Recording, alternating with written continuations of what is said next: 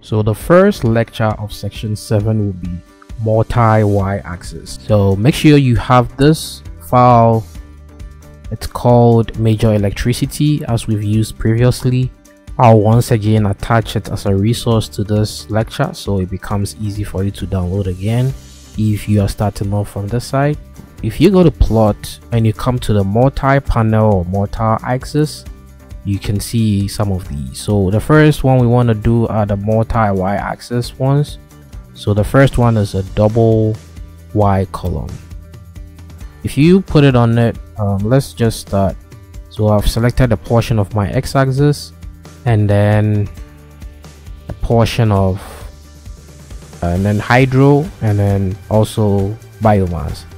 If you come to plot and then you come to multi-panel axis, come to double y, then you can see you put the two together. The green is for biomass and the orange is for hydro, and you can edit it as we've done previously. You can do all those features. You can edit each one separately if you want, or you can edit each different column differently.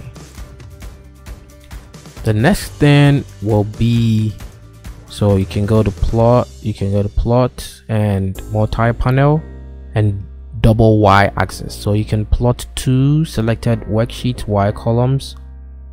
So when I plot it, you understand you have x and then you have two y's. So usually you have x and y, or if you plot x and on a line, you have the same axis, but this time you see. So come to plot and multi-panel and double y. So you have the black, which is hydro, and you have from 100 to 400, so that is the scale. However, for biomass you have from 0 to 70, so that is the scale. So now you have you have a multi or a double axis in here, and you can, and it shows us two different layers, so you have to edit them differently. And you can imagine what you can do with this. You can color them or change anything in there. And the next will be plot, and so you can do same for 3, 4, 4 and all that. So it's just the same as we've done with the double. Let's go back. Let's say we choose 1, 2, 3 and we come to plot multi. Let's choose 3y axis, so you can zoom in. Now you have B as black, so that is your black axis, and then you have C as, and you can drag it anywhere that you want. Let's say for some reason you want to keep it all in one direction or one section, then you have different things to talk about.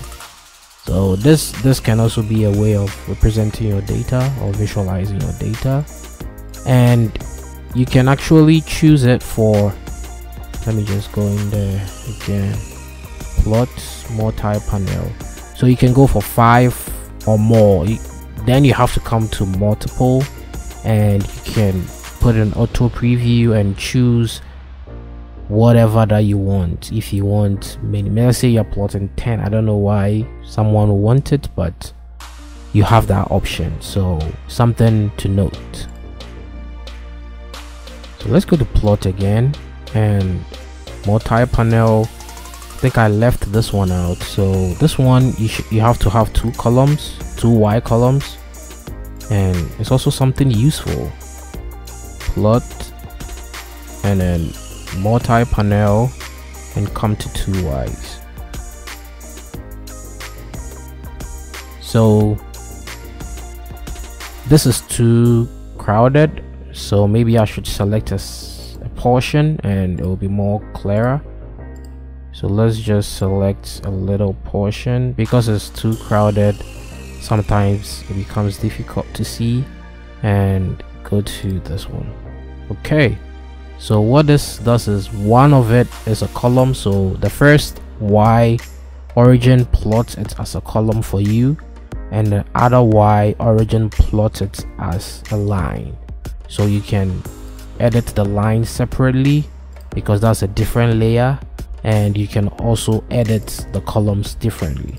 And it gives you a scale bar for, or the axis, sorry, it gives you the axis for the column, and then it also gives you an axis for the line. So that is something useful that you should note, and that will be it for multi-axis or multi-y axis. See you in the next lecture.